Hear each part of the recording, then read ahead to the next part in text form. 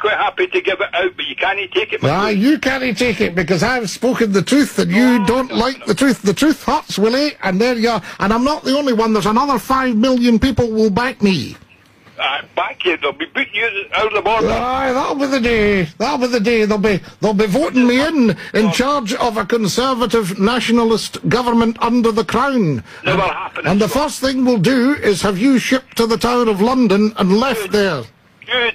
Yes, you enjoy yourself down there, and when the Ravens leave, that's it, your time's up, Willie. Your bones will be picked by the Ravens, my friend. Yeah. You really do make me laugh. I thought people like you were all away now. No. I thought you all got transported to Australia.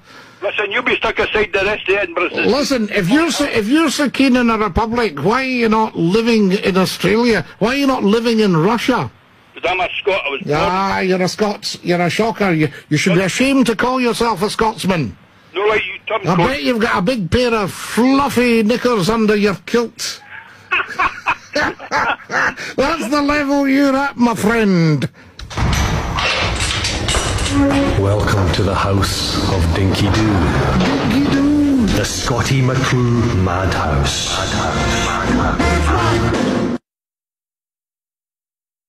Today is, of course, St Andrew's Day, and with me to discuss this special day for Scotland is broadcaster Scottie McCLUE. How are you today, Scottie, and how is Scotland? Oh, very well, Stacey. A very, very snowy Scotland this morning, of course. I've just arrived for work about 3 hours late. Terrific deep snow, about 2 feet of it in some occasions, and of course it's holding up the whole of central Scotland. But it's a more important day because it's the feast day of St Andrew, the 30th of November, the patron saint of Scotland, and this is Scotland's official national day when we fly our national flag, the saltire, with the blue background and the white cross.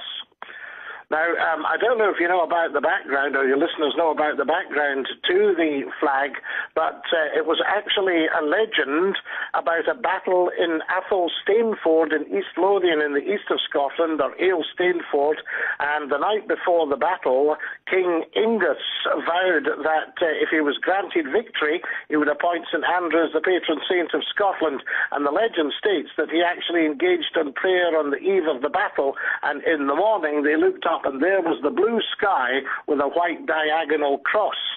And that was the start of the saltire flag. And of course, St Andrew's diagonal cross was because St Andrew wanted to be crucified on that cross rather than be crucified on the same cross as Jesus Christ, his Lord and Master.